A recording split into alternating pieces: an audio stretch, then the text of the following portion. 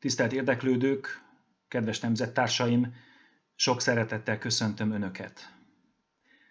Mindenek előtt szeretnék visszautalni arra, amit köszöntőjében főtisztelendő rektor úr, Kuminec Géza atya mondott, és ami a küldetés nyilatkozatunkban is szerepel: egyetem vagyunk, katolikus és magyar. Először is egyetem, universitas, tehát oktatók és hallgatók közössége, amely közösség tagjai egy irányba fordulnak, az igazság irányába, amelyet közösen keresnek.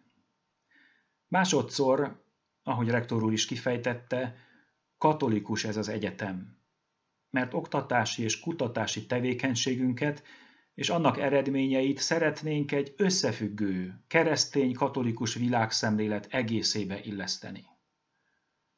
Ennyiben nemzetközi intézmény is vagyunk, mert könnyen szót értünk a világ katolikus felsőoktatás intézményeivel, hiszen ugyanazon világnézet és értékrend alapján igyekszünk a munkánkat végezni.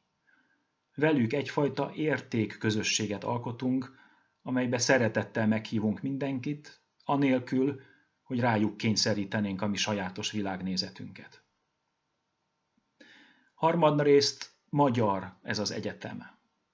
Magyar, mert oktatói és hallgatói döntően magyarok, és mert felvállaljuk azt a küldetésünket, hogy a különböző nemzetek közül is elsősorban a magyar nemzet felemelkedésén dolgozunk. Ezt a küldetést egyébként már Pázmány Péter esztergomi érsek is leírta 1635-ben, elődünk a Nagyszombati Egyetem alapító levelében. Nyilván más jelentett ez akkor, a török hódoltság korában, és más jelent ma egy globalizált világban. Nekem elsősorban a külföldön élő magyarokkal való találkozásaim jutnak eszembe. Egyrészt vannak rokonaim, akiket a II. Világháború után kitelepítettek Magyarországról, másrészt külföldi útjaim, kutatómunkám során volt szerencsém Németországban, Svájcban és az Egyesült Államokban élő magyarokkal is találkozni.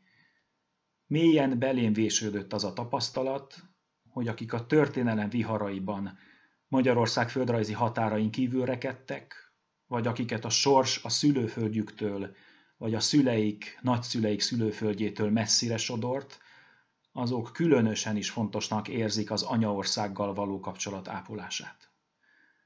Mert fontos az az éltető erő, amelyet a nemzeti közösségünkből meríthetünk. Ezt magam is átéltem, mikor hosszabb, rövidebb ideig külföldi kutatóhelyeken dolgoztam. Bármennyire sok eszközt kínál is a modern technika arra, hogy a távol lévőkkel kapcsolatba lépjünk, ezek nem tudják pótolni a személyes találkozást. Magyarságunk megerősödéséhez is kiváltképp hozzá tud járulni az, ha személyesen jelen tudunk lenni abban a nemzeti közösségben, ahonnan származunk. Ezért örülök a diaszpora felsőoktatási ösztöndíjprogramnak, és ezért biztatom mindazokat, akik érdeklődnek a lehetőség iránt, hogy éljenek vele. A Pázmány Péter Katolikus Egyetem egy katolikus és magyar egyetemi közösségbe várja Önöket.